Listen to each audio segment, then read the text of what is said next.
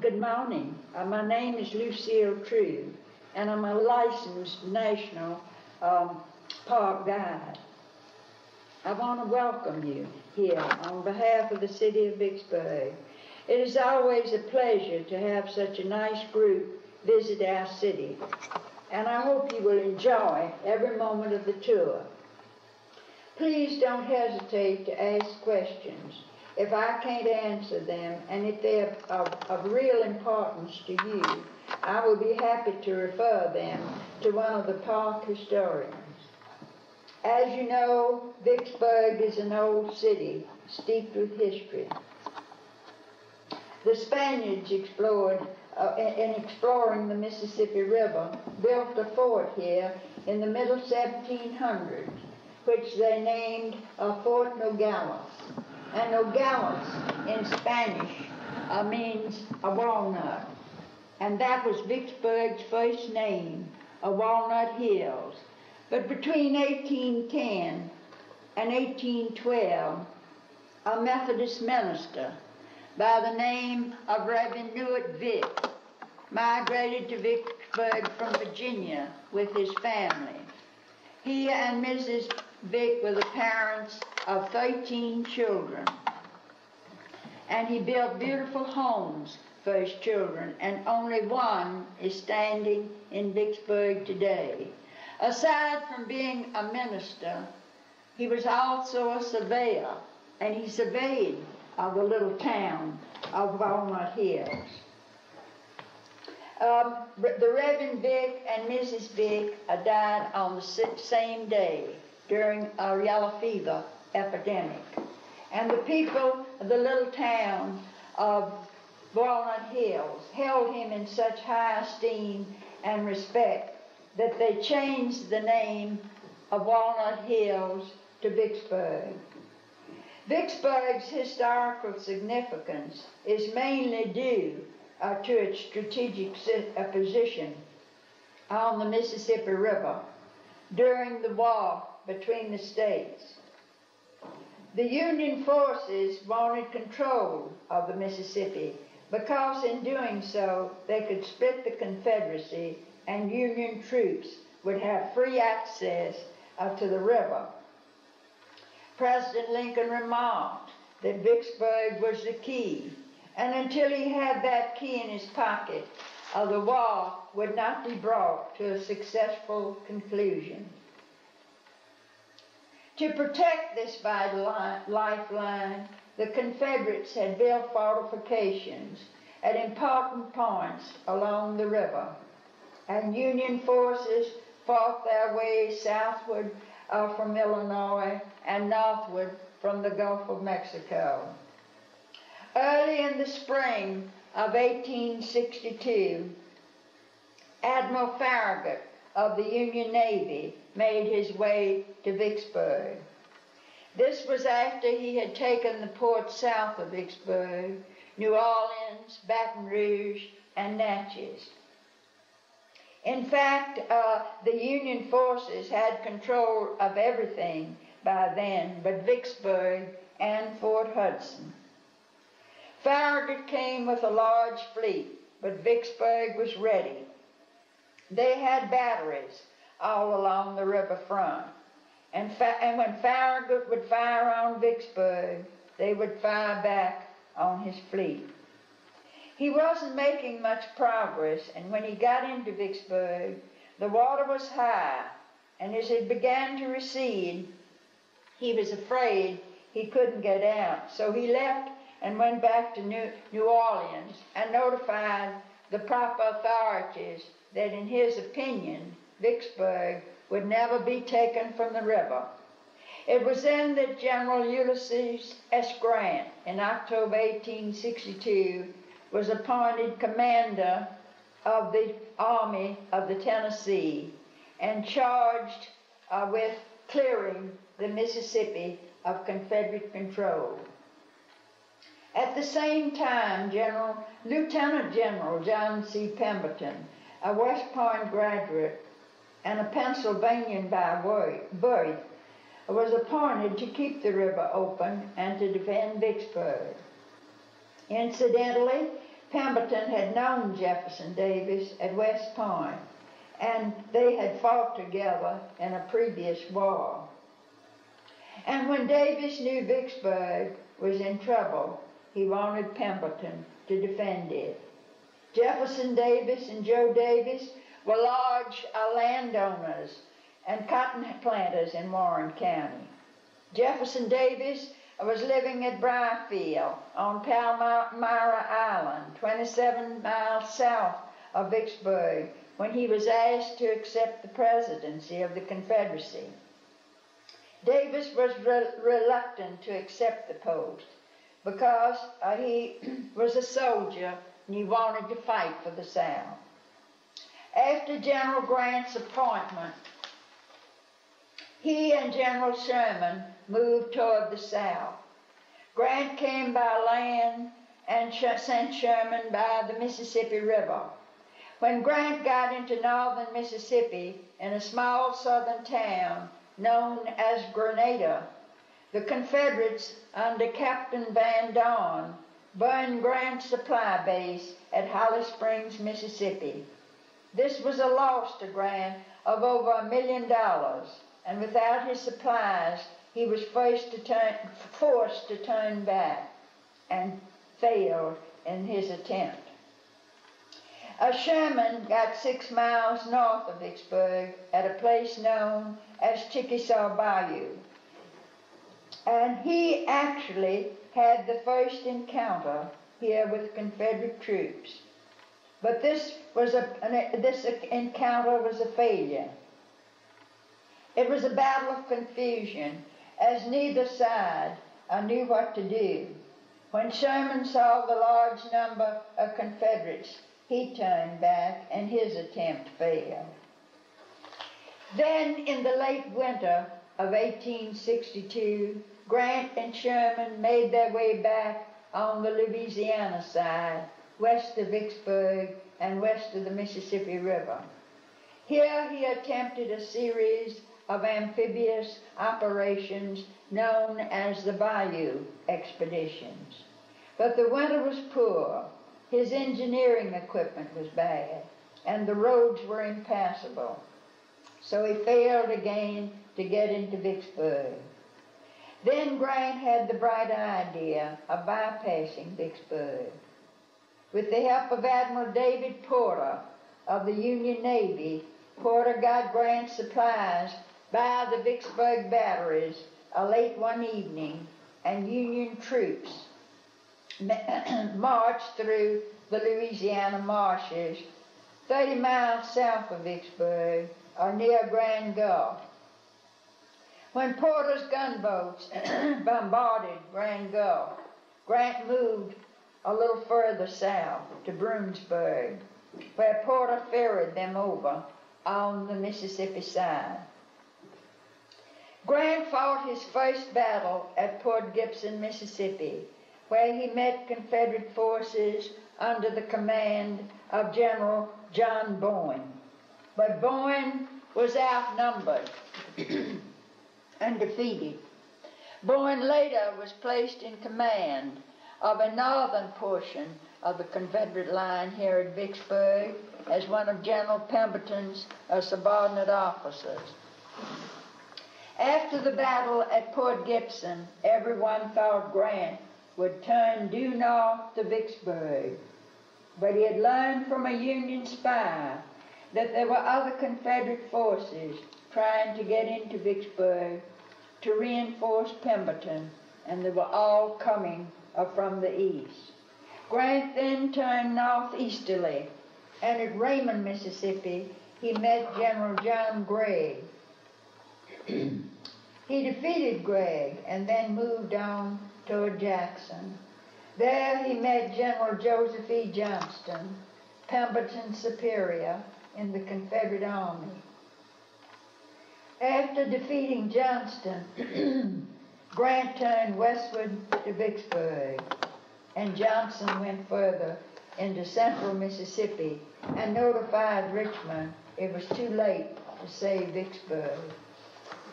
Meanwhile, Pemberton, who was waiting for reinforcements that never came, left the large defense line he had built here at Vicksburg and went east to meet reinforcements.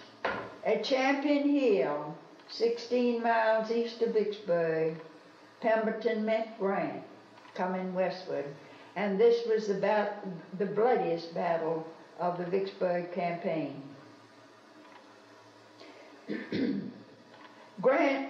Pemberton saw Grant's huge army, and he turned back to Vicksburg, but Grant followed him.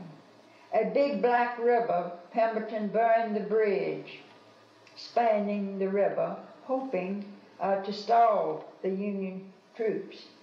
But an improvised bridge was quickly built, and another skirmish ensued.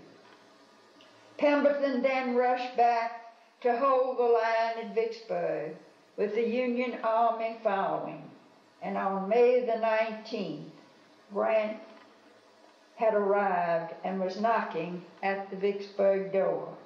On this same day, he assaulted the large stockade redan, a strong Confederate fortification midway on the Confederate line. Grant thought that the Confederates were discouraged after the battles at Big Black and Champion Hill, and he would take over immediately. But to his surprise, they were unable to take the stockade redan. Grant was astounded at his losses at the end of that day. But on May the 22nd, he made another assault all along the Confederate lines, but again he failed. Still more discouraged and frightened over the many casualties, he settled down to siege warfare, and he fired on Vicksburg for 47 days. Meanwhile, the Union Navy was bombarding Vicksburg from the river, which they soon controlled. With Grant surrounding the entire eastern part of Vicksburg and the Union Navy in control of the river, a blockade was formed. With the old Southern Railroad cut off, they were unable to get food, ammunition, and medical supplies into Vicksburg. Pemberton remarked that although he had 18,000 Confederate soldiers to defend Vicksburg, toward the end he had only 18,000 who were able to fight. The rest were sick and hungry. Pemberton had called a council of his subordinate officers, and they too were of the opinion that it was time to give up because of the condition of the men. But on July the 3rd, according to a story written about the fall of Vicksburg, General Pemberton received a note written by a young Confederate officer, in which he told the general that they were getting only 2 mouthfuls of bacon and a small biscuit a day. And he closed his note by saying, "If you can't feed us, you had better surrender us." Pemberton was touched by the young officer's note and immediately sat down at his desk and wrote Grant to meet him at a designated place to discuss the surrender terms. When they met, Pemberton had certain requests he wanted Grant to fulfill, but Grant was very adamant and demanded unconditional surrender. Pemberton's requests were concerning parole and other technical matters, but one thing he was asking was that when he marched his men out of the lines at Vicksburg and they stacked their guns, he asked Grant to have his men go in quietly and not offend or disturb the citizens of Vicksburg. But Grant was still non-committal, and Pemberton made a motion to get up and leave. Then Grant suggested that maybe it could be settled in writing. The next day was Independence Day, the 4th of July, and Grant's men were in a holiday mood, and they were tired of fighting too. This changed Grant's attitude, and he agreed to some of Pemberton's requests. The writer went on to state that as the Union soldiers marched into the city, they went in very quietly, and when they were hoisting the flag on the old courthouse lawn, one Union soldier broke the silence and said, "Let's all give 3 cheers to the gallant defenders of Vicksburg." And the writer went on further to state that this was a striking example of the fact that those young men were not fighting each other, but were fighting for their principles and for what each side thought was right. When Port Hudson surrendered 5 days after the fall of Vicksburg, the opening of the Mississippi River and the fall of the Confederacy was at last realized. As President Lincoln then said, "The great Mississippi River again goes unvexed to the sea." The military operations employed by General Grant in the capture and fall of Vicksburg stand out in history as among the most remarkable on record. Grant made his reputation at Vicksburg and was later appointed Commander-in-Chief of the Army of the United States. As previously stated, General Pemberton was not a Southerner, but had married a girl from Virginia and had been living in the South for many years. And when the war broke out, his sympathies were with the South, so he joined the Confederate forces. When he surrendered Vicksburg, historians began to criticize him, stating that had he been a true Southerner, he would never have given up so easily. This criticism, however, was later retracted, as it was felt that no one could have done better with the odds Pemberton had against him here in Vicksburg. He was genteel by nature, and his greatest problem in defending Vicksburg was that he was receiving conflicting orders. President Davis was ordering him to do one thing, and General Joseph Johnston another. We will now proceed with the tour of the Vicksburg National Military Battlefield. The battlefield at Vicksburg was established as a national landmark in 1899. This was over 30 years after the Battle and Siege of Vicksburg.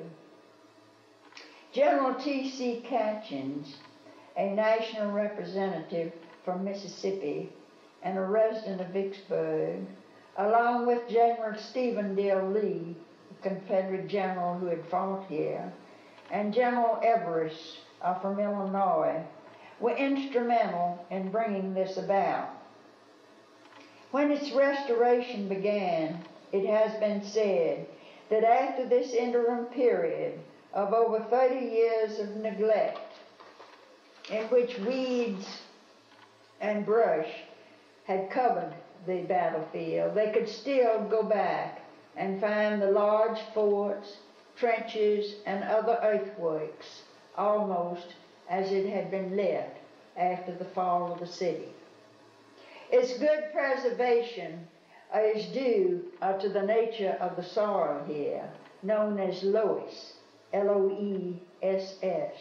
This soil isn't in many places in the world. It's found along the banks of the Nile in Egypt, some portions of China, and all along the Mississippi Delta. It was a heavy dust that was blown in thousands and thousands of years ago, and it doesn't erode easily. The soil, along with the diligent efforts on the part of the Department of Interior to keep it intact, has given it the reputation of being the best preserved battlefield in the world today. It is also considered one of the most accurately marked off battlefields. And this is largely due to one man, a Captain Rigby from Iowa, who, as a young man, 22 years of age, fought here with the state of Iowa. Rigby was later appointed the first superintendent of the National Cemetery here, and he and his wife are buried there. The battlefield comprises a large area, approximately 1,800 acres. There are 33 miles of paved roadway, and our tour will cover about 16 miles. When it was first made a national landmark, it was under the Department of War, but in the 1930s was turned over to the Department of Interior, and they do an outstanding job in preservation and keeping the grass cut. In some places you will notice it looks like a golf course. Each morning a crew of workmen is sent out to pick up any litter that was dropped the day before. As we begin our tour of the battlefield, let us take in a portion of the southern end first. Let me call to your attention that the roads are built on the lines the two sides held.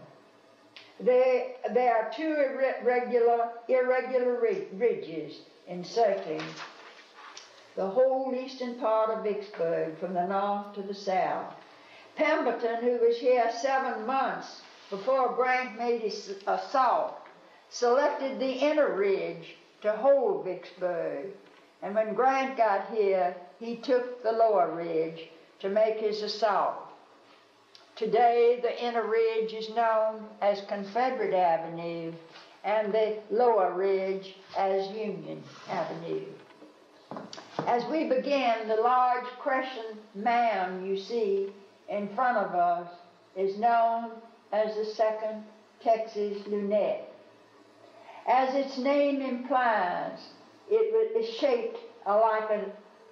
shaped like a half moon and occupied by troops from Texas. As you go under this underpass, notice the Union approach made to the 2nd Texas Lunette.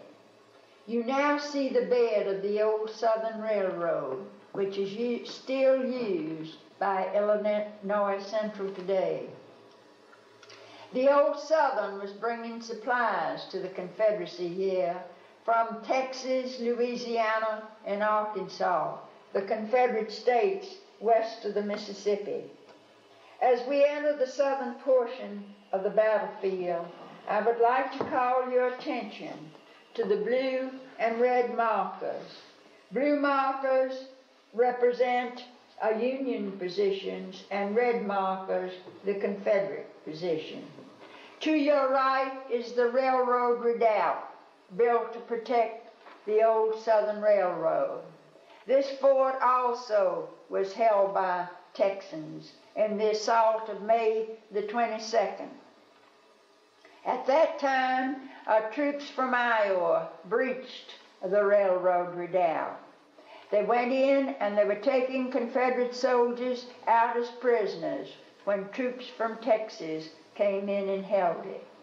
The beautiful monument that you see on the railroad redoubt is a memorial to the soldiers from Texas because they fought so bravely and valiantly to hold this fort.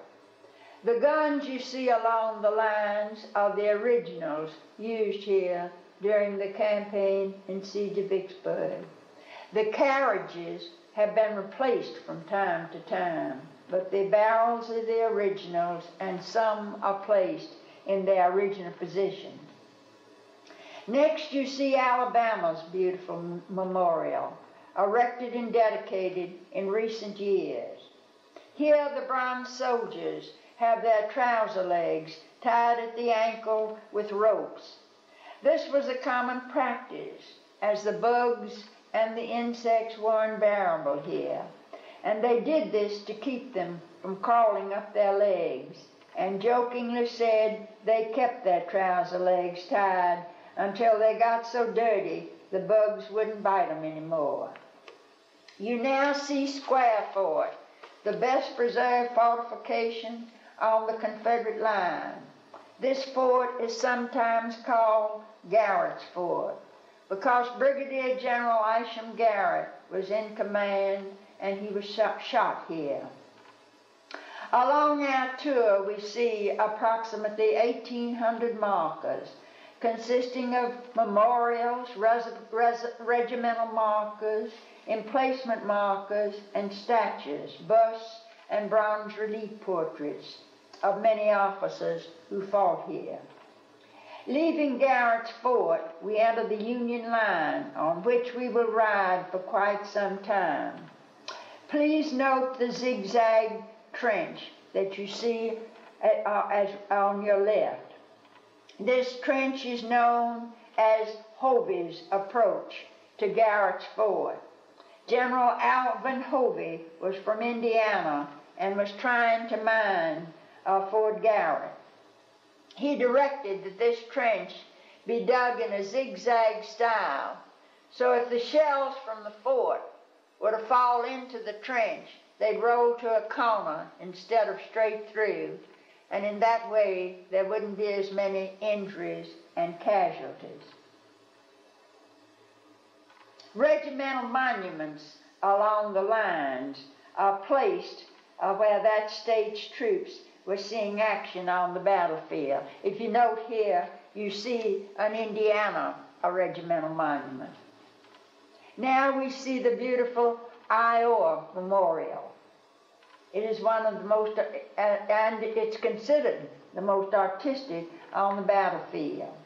The 6 beautiful bronze plaques represent each of Grant's battles and his first assault on Vicksburg on May the 19th. This outstanding bronze work, which is considered some of the finest in the United States, was done by Henry H. Kitson and his wife, Theo Ruggles Kitson. I mention this because they were considered 2 of the foremost sculptors around the turn of the century. And Mrs. Kitson has done 75 pieces of bronze work on the Vicksburg battlefield. They were here in 1908 doing this work, and my mother has told me that the local papers then printed many accounts of the Kitson's works while they were here. Now, as we leave the southern end, you see many statues and busts of numerous Union officers, most of them active at the assault on the railroad redoubt. Here you see General McClernand on the horse. He was from Illinois. General Edward Ord from California. General Lawler from Iowa. And General Eugene Carr from Illinois. Now we are passing the Visitor Center. This building was built low, with earthwork built around it to give it the appearance of a fortification. And incidentally, the earthwork around the Visitor Center and the gun emplacements as you enter the battlefield are the only artificial earthworks on the Vicksburg battlefield. All the rest of the earthwork you see is the earthwork that was built before and during the siege of Vicksburg. The beautiful archway you are now approaching is placed at the northern entrance of the Union line. It was first placed at the entrance of Vicksburg, but later removed because it was too narrow for modern-day vehicles. It was built with funds that had been appropriated for the entertainment of the old soldiers and is dedicated to the memory of the northern and southern soldiers engaged in the campaign and siege of Vicksburg. Now, here at this intersection of Union Avenue is what is known as Pemberton's Avenue, and it connects the 2 lines. On Pemberton Avenue, General Grant and General Pemberton met to discuss the surrender terms. They sat under a large oak tree, which is now designated by a white shaft with a ball on top. We are now approaching Battery de Gallia. This is the largest battery on the battlefield, named for a Michigan general, de Gallia, who was shot here. From here, the Union field guns, you see, hammered the great redoubt, which you see in the distance on the Confederate line. The tall white shaft placed on the great redoubt is Louisiana's memorial to her soldiers. They, like the Texans, held the great redoubt in the assault of May 22nd. We now approach the Shirley House. This is the only structure on the... Before we turn over the other one. They're supposed to got on the little porch that you see on top of the roof and waved the American flag to the Union soldiers. And she was trying to convey the message to them that she wasn't a Southerner and pleading with them not to destroy her home. Now you see the beautiful Illinois Memorial, patterned after the Roman temple, the Pantheon. It is the largest and most costly of the state memorials. When it was unveiled here in 1906, it cost approximately $140,000. Today, it would cost millions. A great deal of thought was put into its designing. There are 47 steps leading to its doorway, each step representing a day of the siege of Vicksburg. There are bronze tablets inside with the names of the 36,000 men who fought here for Illinois, inscribed in bronze. Above the doorway, we have the carved likenesses of President Lincoln, General Grant, and Governor Yates, Illinois' wartime governor. Above the beautiful columns, you will see three women. One woman represents the North, one the South, and the one in the middle represents history. She's holding a scroll in her lap. Nearby is the 3rd Louisiana Redan, another large Southern stronghold, where the two sides were fighting eye to eye. A big mine explosion took place here at the 3rd Louisiana Redan. 2,200 pounds of powder were exploded by the Union troops.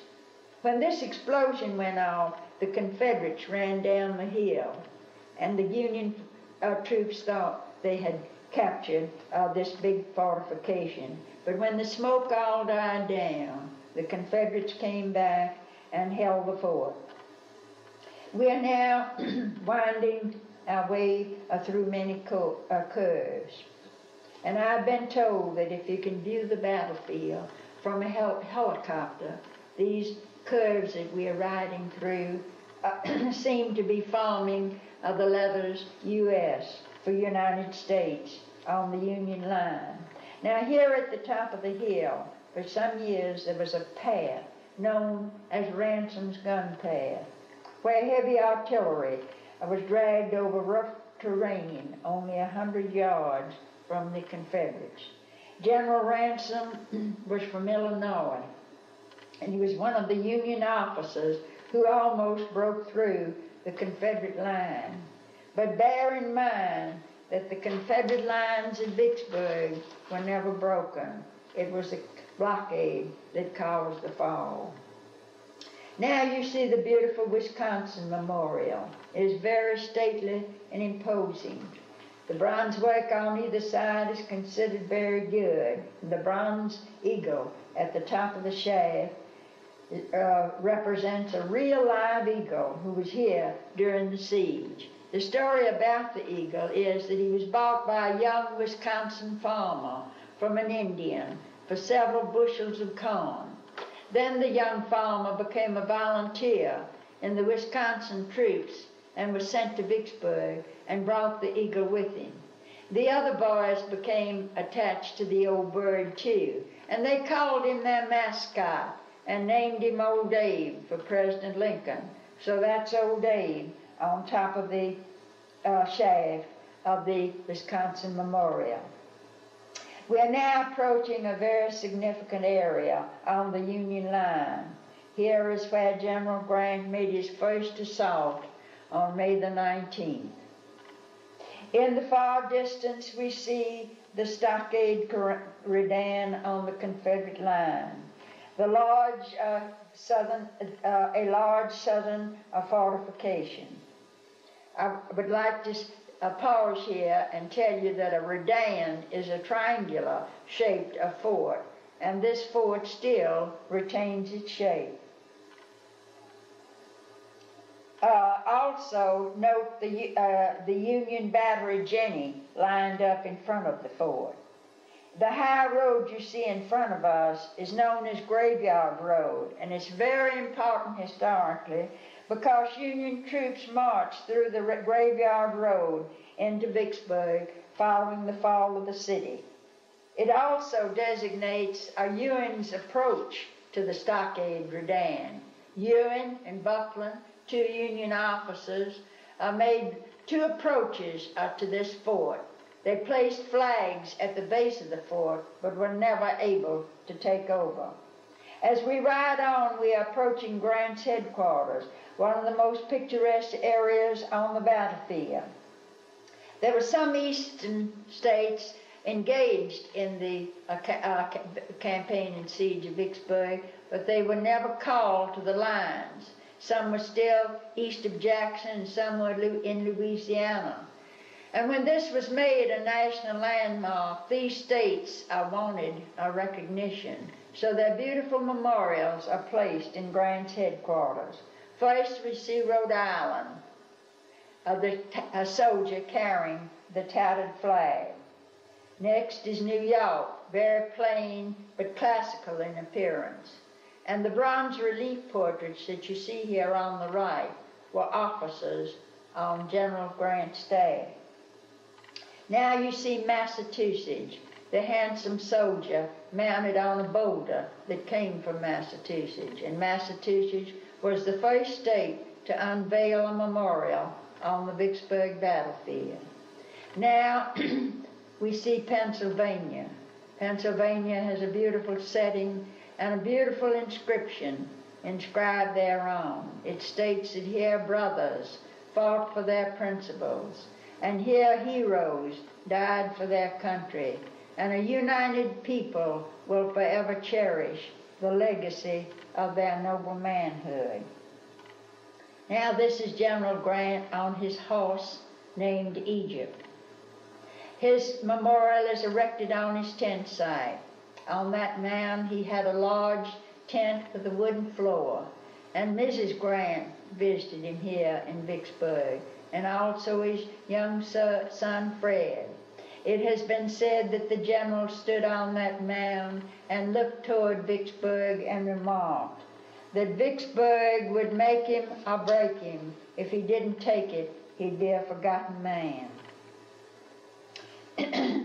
The blue tablets that you see along the lines here give us detailed accounts of his 5 battles, his 2 assaults of May the 19th and May the 22nd, and his siege on Vicksburg.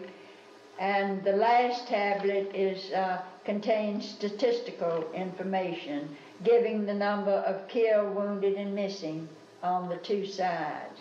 We are now approaching Thayer's approach. And here we are under the only tunnel remaining on the battlefield. Thayer's troops stormed up to the Confederate line and were repulsed with heavy losses ensuing. They then built a tunnel to protect themselves when crossing the open ridge. Now you see the beautiful Union Naval Memorial, patterned after the Washington Monument on a smaller scale. At its base are 4 bronze figures. They are the Union naval officers who helped Grant take Vicksburg, namely Farragut, Porter, Davis, and Foote. General Grant said had it not been for the Union Navy, he could never have taken Vicksburg. On the right is the bust of Commander Selfridge. Selfridge was commander of the gunboat Cairo, which you will see at the foot of the hill. The Cairo, with its commander and crew, was going north of the Yazoo River when it struck two Confederate mines. The gunboat sank in 12 minutes. There were 175 men aboard, but no casualties. As time passed, people lost sight of where the ship had sunk, and it remained in the bed of the Yazoo River for 102 years. It was found in the 50s by historian Ed Boris and later removed from its waterbed. It has now been restored with all of its parts that they were able to salvage, and its artifacts are housed in the museum adjoining the restored gunboat. To the west is the National Cemetery, where 17,000 Union soldiers are buried, 13,000 being unknown. At one time, the Vicksburg National Cemetery had the reputation of being one of the most beautifully landscaped spots in the country. I don't believe it still has that reputation. There are no Confederate soldiers are buried in national cemeteries because one of the requirements is that you have to fight under the American flag, and our Confederates were rebels. The Confederate heroes who died here in the campaign and siege of Vicksburg, whose bodies were not claimed, are buried in our city cemetery. And of course there are Confederate cemeteries all over the South. I understand, though, that there is one Confederate from Arkansas and one from Texas buried in this cemetery through error. The small square markers that you see are the unknown, and those who are known have their name, the state they were representing, and a number on their marker. The reason for the great number of unknown Union soldiers was due to the fact that as these Union heroes began falling on the southern battlefields, they tried to ship their bodies home. But in that day we had lost the art of embalming, and by the time the body reached home, it had become decomposed. The railroad was getting so many complaints they refused to take them, and then they had to bury them in trenches and in places where they had fallen. And another reason was that they although they did have markers, they wore them on their coat, and it was so hot in the South that they were fighting in their shirt sleeves. As we continue through Connecting Avenue, we are now at Fort Nogales, the strong fortification built to protect the city from the north. This is the same site where the Spanish explorers built their fort, known as Fort Nogales. Now you are overlooking the Yazoo Canal here at Vicksburg. The Mississippi River changed its course here 13 years after the siege of Vicksburg. This was disastrous for Vicksburg. It was a river town, and it carried on all its trade on the river. Memphis gradually got the cotton business, and Jackson the railroad, and Vicksburg stood still. But in 1902, we were able to afford to have engineers channel the waters from the Yazoo River north of Vicksburg into the old bed of the Mississippi River, and we now have a 2.5-mile diversion canal in front of the city of Vicksburg, and we are a river town again. My maternal grandparents were living here during the battle and siege of Vicksburg. My grandmother was 8, and she remembered that in the summer, after the change of the river, that there was such a small stream running through its old bed that you could jump over it in the summer months. My grandfather has told us stories about going into the Confederate camps here at Vicksburg and seeing the Confederate soldiers eating mule meat. They told him it was very palatable and tasted like tough beef, but that was because they were so hungry. We are now on the Confederate line again, where Mississippi, Tennessee, and Louisiana troops were holding the line. We are now passing the Stockade Redan, where Grant made his first assault. Note the beautiful Missouri Memorial at this point. This is a very lovely piece of work. The bronze work on the north side of the Missouri Memorial depicts the northern Missourian making the assault on Vicksburg, and on the south side is the Confederate Missourian defending it. Missouri was divided here. She had 25 commands representing the northern cause and 15 the southern cause. And it was a very tragic situation for the Missourians, because during the day they would often recognize friends and relatives. But in the evening, as this struggle went on here in Vicksburg, the northern Missourians realized that the southern Missourians were hungry, and they would go down in the ravines and call them and bring them food to eat. To the right is Arkansas's memorial, with the sword dividing the north and the south. It also memorializes the Arkansas Ram, a Confederate gunboat.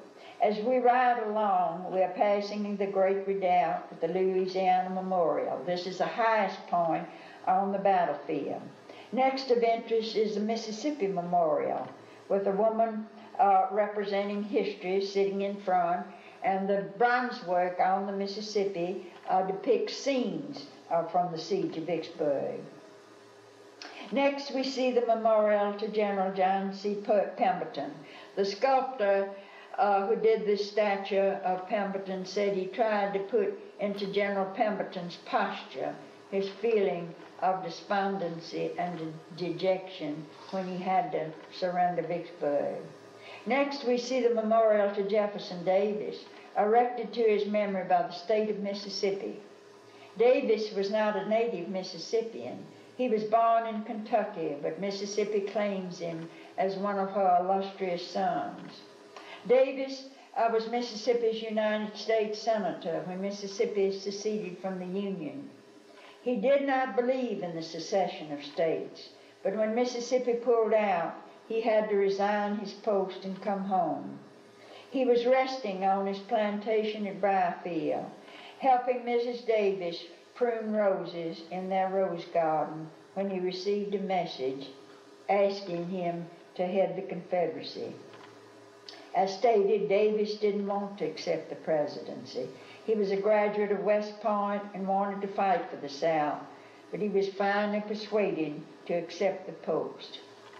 We are now back at the Visitor Center and have completed the tour of the Vicksburg battlefield. I hope you have enjoyed it, and I thank you for your courteous attention. Well, we'll see if it took this time, and if it didn't, we're going to lunch. It's recording.